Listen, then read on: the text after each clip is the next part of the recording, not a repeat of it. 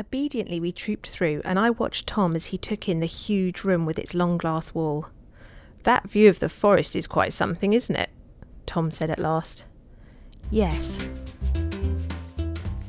It's getting a bit creepy this time on the Richard and Judy Book Club podcast, exclusive to WH Smith. I stared out into the woods.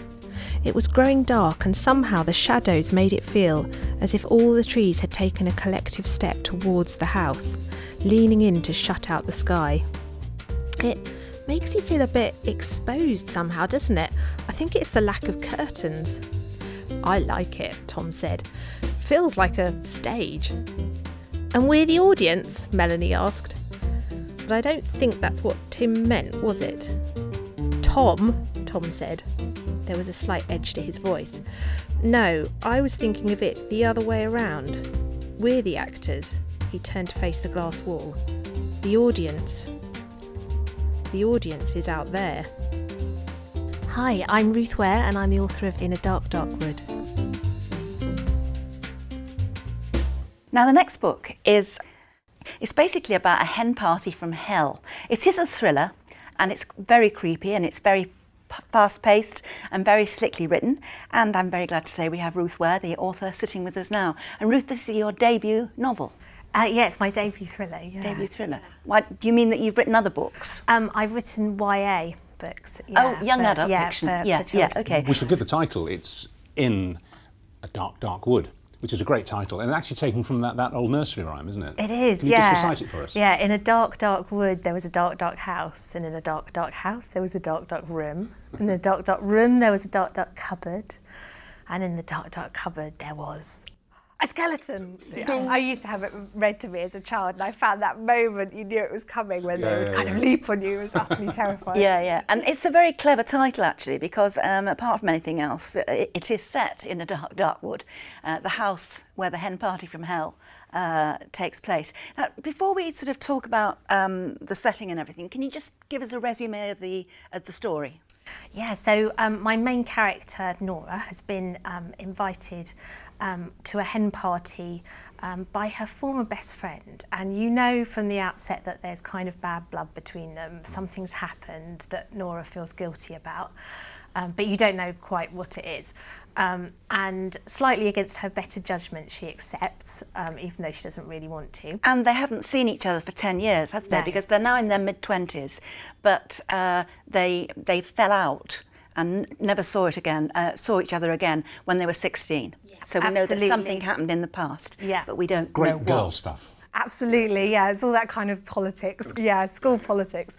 And then there's two timelines, and so one's the timeline where Nora is at this kind of hen party from hell, as you so perfectly put it.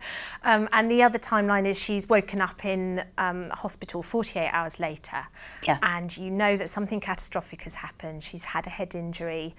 She can't quite remember what it is. And the story is about the collision between those two timelines. Nora trying to work out what has happened. How she ended up in Because the police hospital. are there. She's been questioned by the police. Yeah. And they won't tell her everything, so she can't remember anything. So those chapters are really good, you know, they're really, really tense, because bit by bit things are starting to come back, little flashes, little images of bad things that have happened, but she can't put it all together. And obviously by the end of the book she does. I love that. I thought that was a really nice technique. But the wood itself, it's up in Northumberland, isn't it? It is, yeah. And it's an old kind of pine forest, very, very dark. I always think pine forests are much creepier than deciduous forests because they've got a bit of life to them, but pine forests, they're just dead. They just well, sit you never there. get any sunlight in You never get any because they're sunlight. evergreen. They don't shed their leaves, you don't get autumn colours, they're just dark, dark woods. And the house in the middle of the wood is a total surprise because it's kind of basically modern and made of glass. It's a see-through house, isn't it? Well, when I first started writing it, the house I initially imagined was kind of very old, very tumble down. Like a witch's cottage sort of yeah, thing. kind of. It was sort of a converted croft, and it was very small, so everyone would be kind of crushed up against each other. And then as I wrote, I started to realise that actually one of the things that this book is about having the layers of what you're trying to hide peeled back. So it's about people being exposed and the kind of pretense that we put up for other people and having that kind of removed.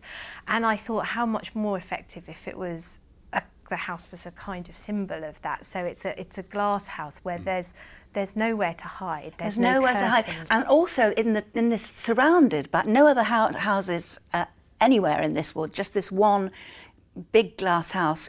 And basically, when it's lit up at night and the characters are all inside, you get the feeling as a reader that something is watching them from inside the dark, dark wood. You get the feeling that something, and now in fact, that's a great atmospheric device, I think. It really, and it reminded me a little bit with the group of characters all together. Claustrophobically. Not many of them know each other, and it reminded me of a sort of Agatha Christie novel, the setting, because they're all together. These terrible tensions. There's lots of drugs and alcohol around, which there wasn't with Agatha Christie, but still.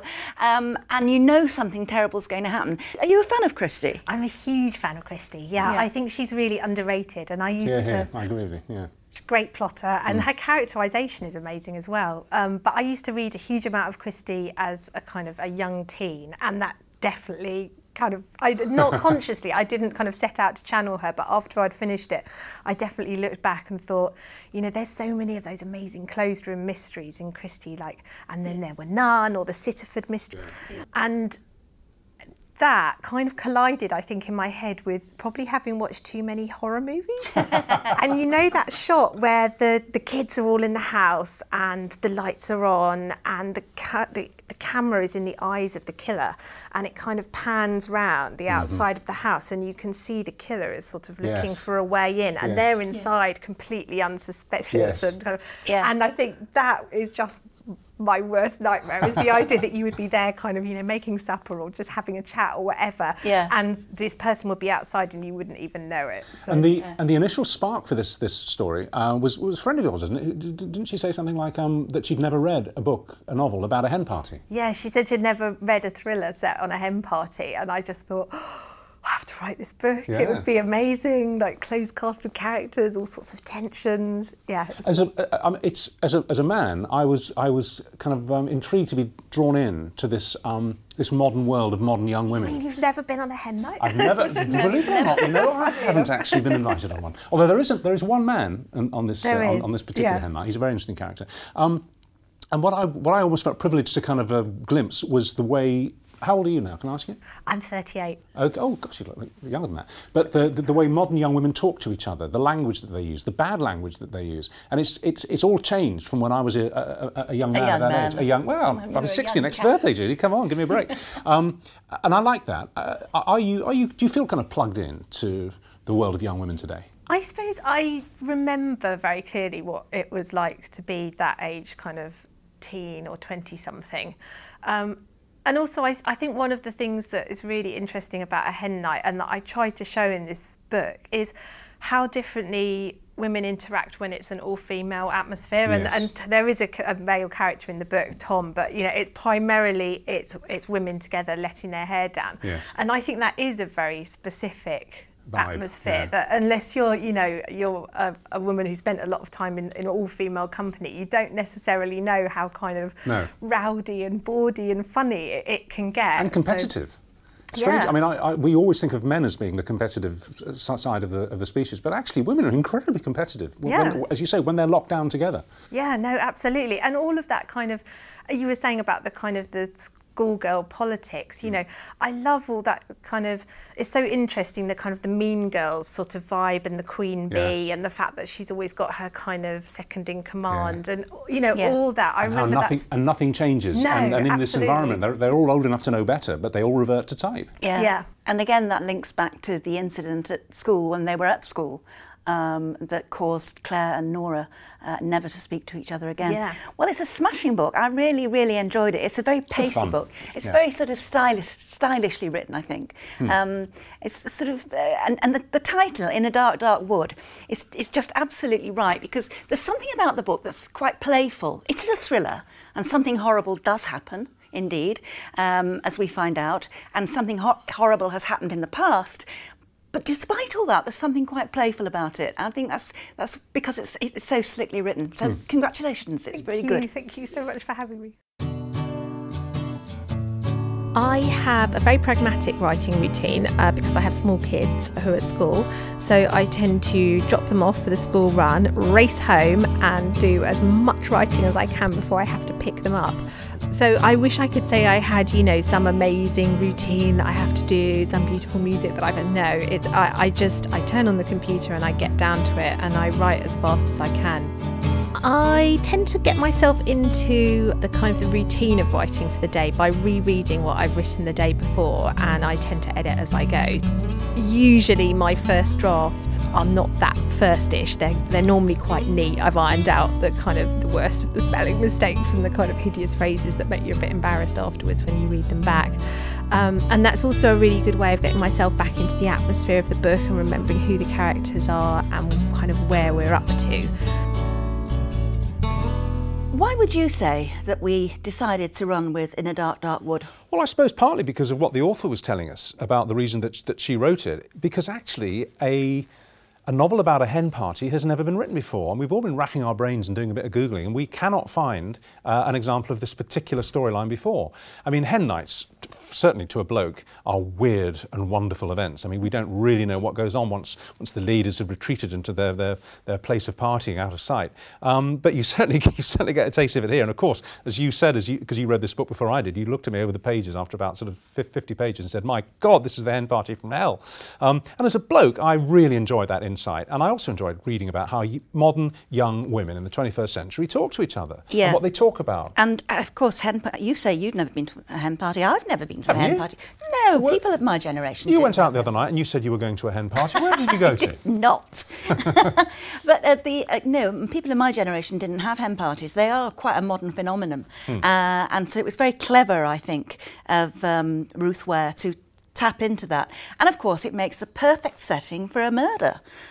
Because it's a group of characters, most of whom don't know each other very well. And half of whom hate each other. Half of whom hate each other on sight, and in one house for a weekend, for this hen weekend, which is supposed to be fun, but actually increasingly is more and more terrifying. Something horrible is going to happen. And as the author herself was happy to say and admit, if you like, it was very much inspired by the Agatha Christie style of thriller writing.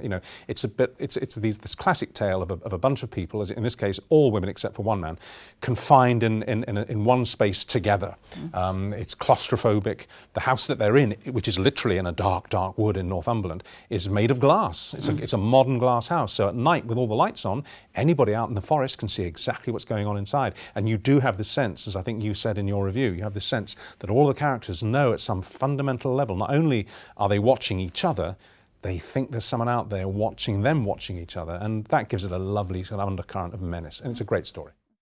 We always like to know what you're reading and what you think of the books Richard and Judy have chosen to include in the book club exclusive to WH Smith. I thought it was going to be amazing, and so far I haven't been disappointed. It's a psychological thriller. I'm really enjoying the book. I'm enjoying all the characters. I like the twists and turns. I like the secrets, and I have a funny feeling that there are a lot more secrets to come out. I go into a bookshop. The normal book I look for is a classical novel, so these are quite different to my normal reading and has opened my eyes to new authors. I like quite a variety of books. I often look at crime and drama, thrillers, those kind of books, and also ones that's got a family saga through it, but interesting ones. It really grabbed me because it's handled with such humour. Sounds like the kind of story that's going to be a lot of fun, and I want something fun to read. The years may pass, but the titles in the book club collection never grow old. Why not rediscover a book or two by listening again via iTunes? Just search for Richard and Judy.